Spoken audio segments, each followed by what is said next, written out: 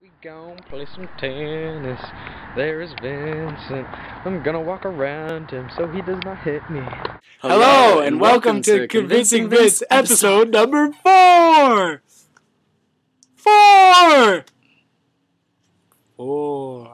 What's coming this week, Vincent? 4. Tennis. Tennis.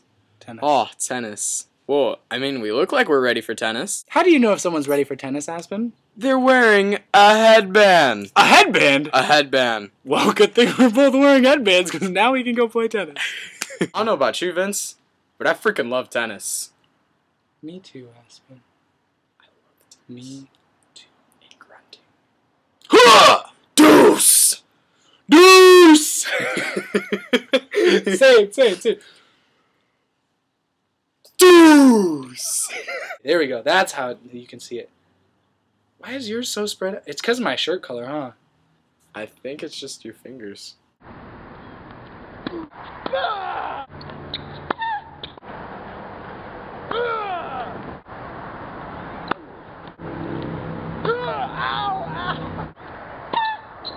hit my hand.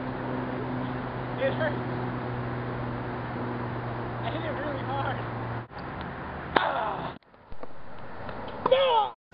Even in that opening game, he decided to set those two opening points against Ward, and then he came back. This is going to go down as the match that had everything, I fancy. Certainly everything in that dramatic fourth set. We'd had a run of 15 games to 4-all, and 15 games all on serve. And then suddenly McEnroe lost his, and it looked to be all over. And Borg at 2 match points, 2 championship points, looked to be in the driving seat, and we were all ready to congratulate him on his 5th title, when suddenly McEnroe struck back with the most dramatic tennis.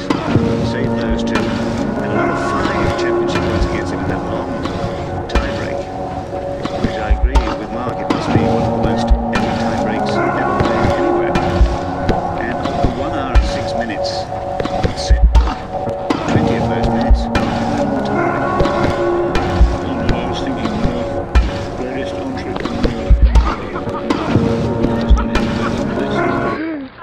Okay. Hooligans! Stealing our tennis balls. They're really...